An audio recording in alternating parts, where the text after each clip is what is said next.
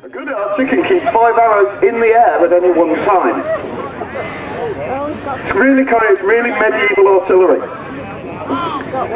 And once the Yorkist army is found that it's within arrow range, they can advance and try and make them leave.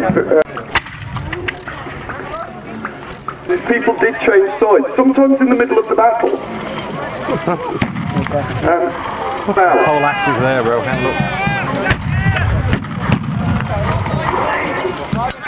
Okay, now nothing's shifting the Oxfords at the moment, but they're bringing in the big guns, and that's quite capable of taking out half that block. Now what's the Stanleys? The Stanleys have a reputation as notorious side switchers. They actually only did it once. Trouble. The green livery coach will see the Woodbills.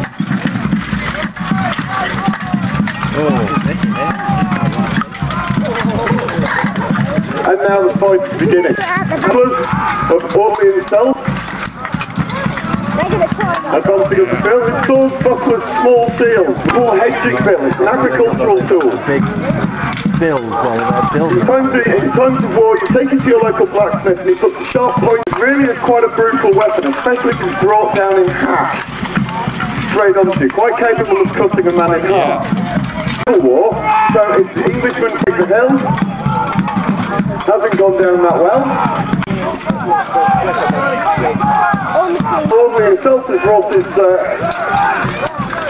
unit in to take on Salisbury in combat, and that's not gone well. That looks like a wound. Salisbury is a fierce fighting man. He's fought many wars. So our first notable casualty is dead on the field. Now, if I can ask you to enjoy your enjoyment, give a round of applause to the Earl of Salisbury. He wasn't a great commander. The death of Audley might look like he'd be able to do this. But Audley's tried once and rather disorder have the wind behind them. Thomas Stanley's no fool.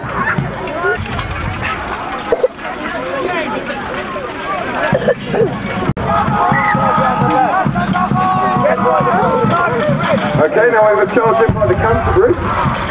The Oxford's holding that second area well there, but now breaking and moving down.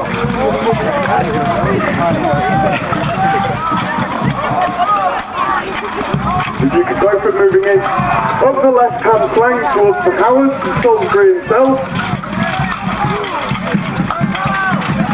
This is a far more organised. They've been hit hard by a smaller army. And this doesn't work well. They're already getting fairly demoralised under the command of Lord Audley. They refer to him as that old fool Audley. Because he wasn't great, he was just there on the basis that he was one of the Queen's favourites. Dudley is an entirely different fighting animal. You can see him at the back there in the dial. If anything starts to go wrong on one side, he can respond with his entire army. It goes much better. So the volleys of arrows still coming in on the Lancastrian archers because Lancaster just cannot get up to the top of that hill behind that stake emplacement there. On the battlefield in the slightest. The idea is that you kill your opponent before he kills you as quickly and dirtily as possible, just so long as he's dead at the end of it.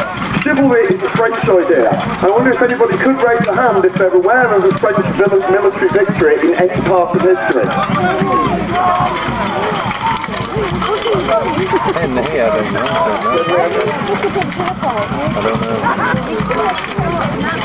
Being killed, there was an orderly retreat out of St Albans, and that led to 150 casualties in the entire battle.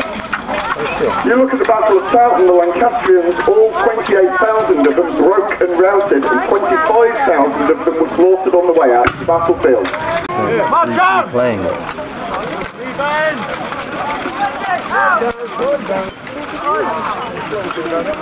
Of the machine gun, there were very few actual weapons England could put out that had the firing rate to prolong that. Maybe soon.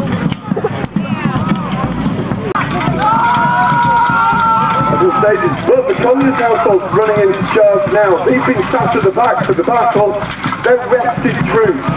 They were ready for a fight. Coming out surprise forces at the back, very fresh, and as you can see, they really are pushing that line back.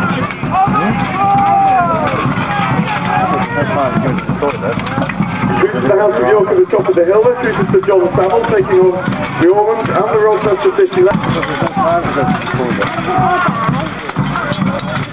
They'll be able to stay up on that hill. They've not seen that much action, so again, they're quite well rested. They're not suffering effects of dehydration.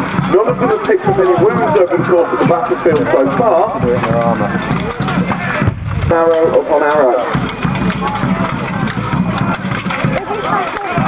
So that's still at the back supervising this battlefield, not like the impetuous Audley, who felt that he still very much has in the back of his mind the idea of becoming one of the Queen's favourites and all the power that goes with that.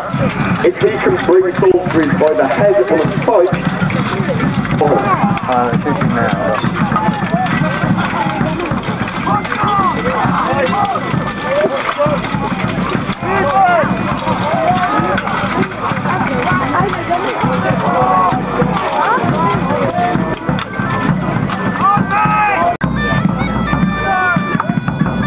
Thanks for that.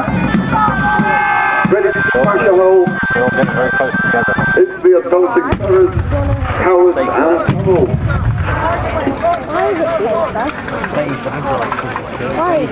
The officers falling in behind to reserve. The idea being the thick line. These guys, they're moving away. Do they get butchered?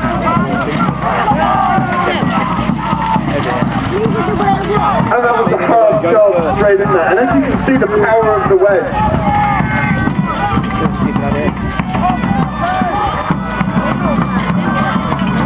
However, this has allowed them to be flanked by the saddles. Crunching meeting of the bill line. And notice the occupants of the standards of the back keeping rested there. Quite a lot of Salisbury's army has been occupied by merely 2 groups. I believe the Howards moving in on the opposite flank there. And this is a hard push, but it looks like Salisbury's army is winning this one. It's taking the ground down.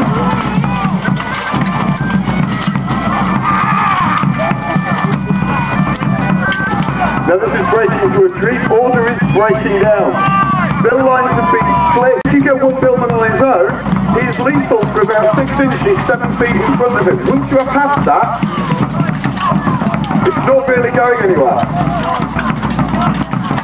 If, however, you've got a billman in a block to that, so the key is to try and split it up. Use any tricks you can in the book. You don't need to be honourable, you don't need to be good about it. You just need to get in there. As many men as it takes to plan, put him on the floor. And demonstrated there one of the great killing techniques that we use. Because we can get paid in anything that we can get off the battlefield, we will try and kill people without damaging armour. Yeah. We take out the dagger and we stick it through the eye slits. It will leave you going through himself.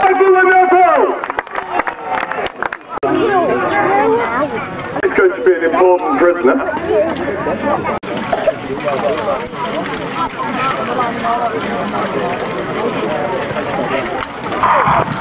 Ladies and gentlemen, this is what it's like to face a medieval charge! Charge!